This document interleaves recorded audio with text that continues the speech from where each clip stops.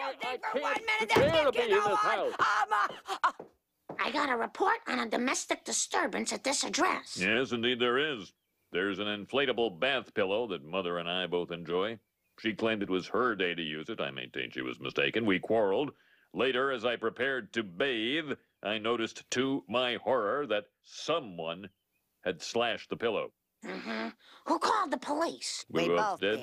Look, why don't you two settle down? I'm sure you can get another pillow. Well, I could send it back to Taiwan for repair, but why should I have to? I've done nothing wrong.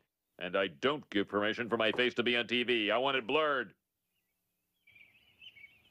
So, Mom, what are you going to do with your day off? I just want to relax and forget that I'm part of that thin blue line which stands between civilization and chaos. Bart, it's illegal for you to operate that Class 9 vehicle without pads and a helmet. But, Mom... It's for your own safety. Take that, safety boy! This padding's so easy on the knuckles, I could punch all day!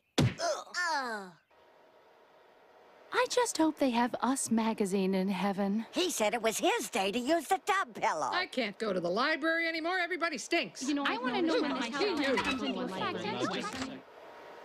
Don't stop talking on account of me. I may be a cop, but I'm still your friend.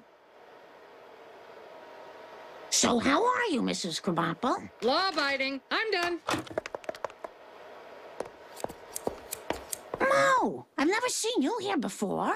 Well, these days my roots don't stay so chestnut on their own, Officer Simpson. You don't have to call me officer. I'm not on duty here. Finished. Oh. Oh, looks nice. It's a good length for you.